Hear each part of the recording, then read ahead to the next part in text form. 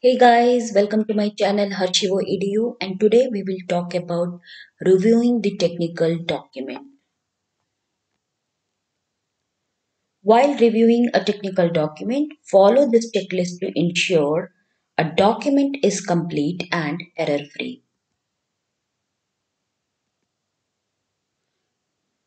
The first one is self review. I have considered as the point number 0 because this is a must do step before even you proceed for the review or before you even send your document for review.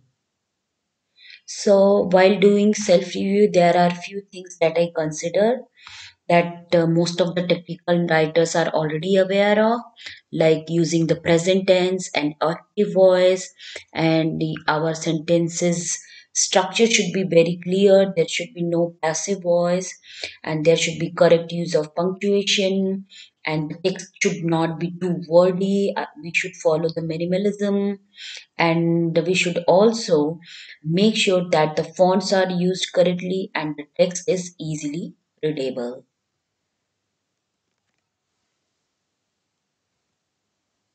The next one is make sure that the TOC is updated. To update the TOC, table of contents, just right click on your table of content and click update. You can update the numbers and you can update the fields. The next one is to make sure that all the hyperlinks are working fine. For example, let's say if you click here on my first link, it's referring to the installation guide. And if I'm clicking here to the cover page, so it should go to the cover page. I'll just click and check that it's working fine, and it's yes, it's working fine. I'll just go back to the page.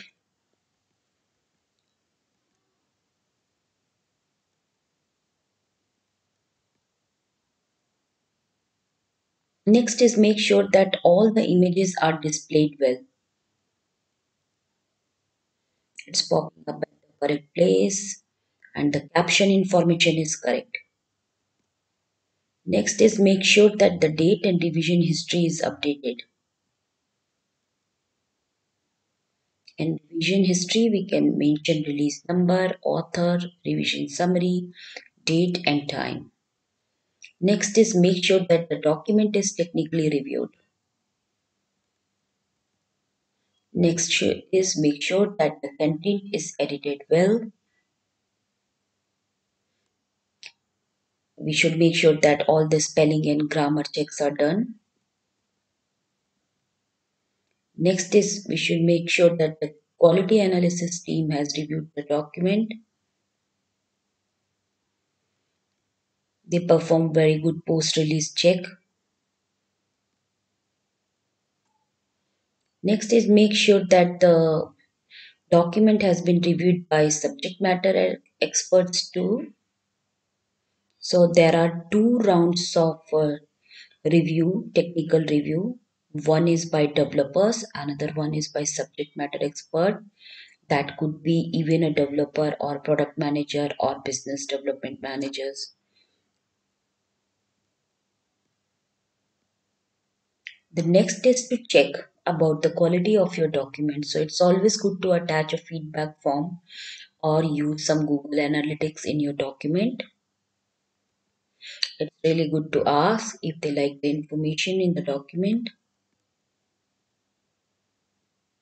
Next is about adding the last minute changes in the document.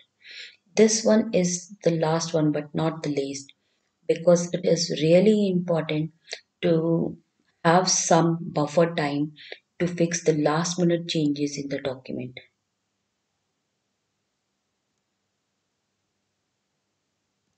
Thanks for watching.